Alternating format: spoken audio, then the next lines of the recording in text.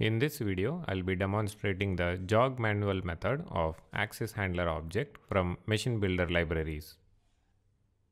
The jog manual method combines jog and stop functionality to jog the path access while the run condition is true and stop the jog once run condition is turned false. I have a demo application to demonstrate the method. The application has access handler zip drive instruction in the access management routine. The method routine contains jog manual instruction. I'll explain about the parameters. This is the reference parameter for path access. The method is interfaced to access handler using handle tag. Config direction controls the jog direction as forward or reverse. Config accel time and decel time are acceleration and deceleration time in seconds. Set speed is the jog target speed in user unit per second. For the demo, I have set the direction as forward, accel time as 2 seconds, decel time as 1 second, and set speed as 5. The access handler is already energized. The path and physical access are in sync, thus on path status is on. Once the run condition is set true, the path access will jog. I'll make the run condition true. Now the path access is jogging.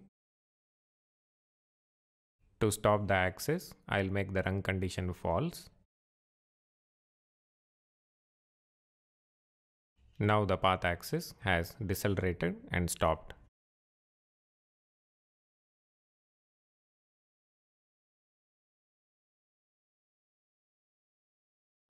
In this section, I'll demonstrate how to instantiate jog manual method in Application Code Manager. The ACM already has machine and device library registered. You need to download the libraries from Rockwell Automation Product Compatibility and Download Center page. I have already created a project, added a controller and display.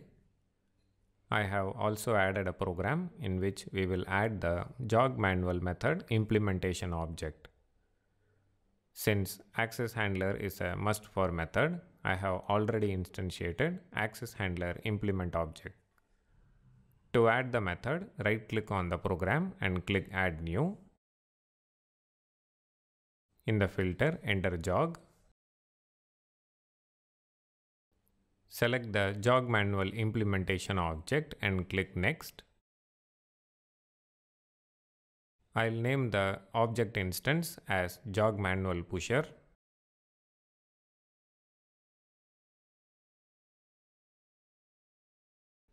The routine name, tag name, and start bit name are derived from the object instance name. These can be modified if required. Click next. In the link library, first link the access handler. Since I have already added the access handler, I'll select link to existing instance. Else, handler can be created using create new instance option. Select the access handler pusher and click finish. For rest of the link libraries, I'll use auto create. Click finish to complete the instantiation. Now the jog manual implementation object is added into the project. To understand further about generating the code and display, watch the ACM workflow basics video series. For more information, download machine builder libraries from Rockwell Automation website. Thanks for watching the video.